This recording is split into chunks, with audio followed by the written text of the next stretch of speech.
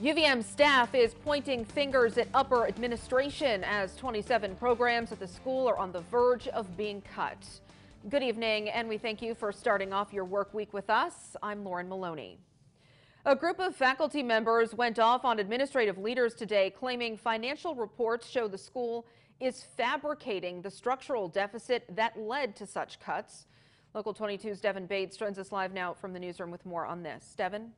Yeah, Lauren, the administration at UVM is planning to cut 12 majors, 11 minors, and 4 master's programs, as well as terminate the departments of geology, religion, and classics. Now, some faculty members are arguing that the current financial outlook shouldn't require those steps to be taken. These cuts to liberal arts programs and academic departments in the College of Arts and Sciences are simply not justified, given the low cost of these programs.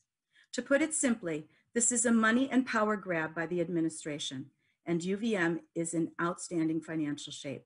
Moody's Investor Service has given the University of Vermont a AA3 bond rating with a stable outlook, which has UVM professor Megan Emery and the group UVM United Against the Cuts wondering why so many majors are on the chopping block. She says it would only save $600,000. These most recent cuts are just the latest in a long-term trend of increasing the percent of compensation that goes to administration and services and decreases the percent devoted to instruction and research.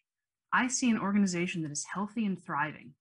It has cash in the bank and is adding to that stockpile every year from operations. In response, UVM Provost Patty Prelock said these tough decisions are about more than just budgets, audits, and financial reports. They're about work that needs to be done to ensure future success. We do have ongoing structural challenges in some areas of the university.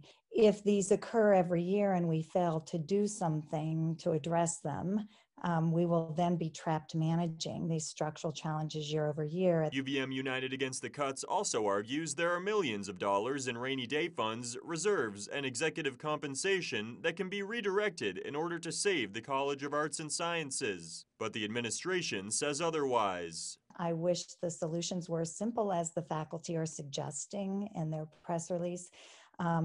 We wish there were indeed funds that the university could access to address all of our budget challenges.